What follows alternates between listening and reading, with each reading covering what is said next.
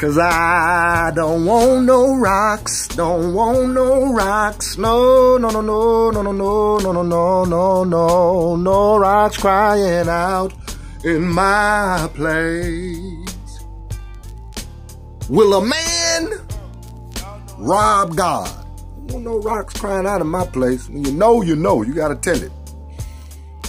Will a man rob God? G-O-D, generator, operator, destroyer.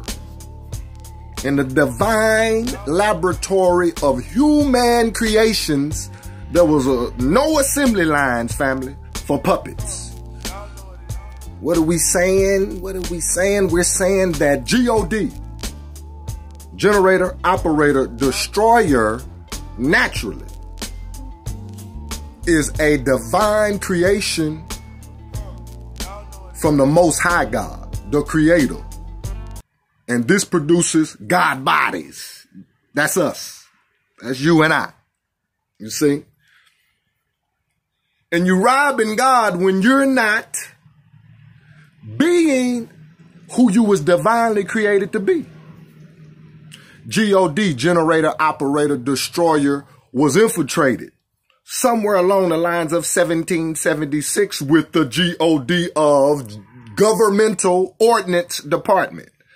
This department is into birthright theft and into gold, oil, and diamonds only. There's no moral, you see, natural, you see, thinking in this governmental ordnance department going on. Ain't no natural going, you see. It's beastie, as we can see. And with the consent of the governed, that's how this governmental ordnance department thrives. You see?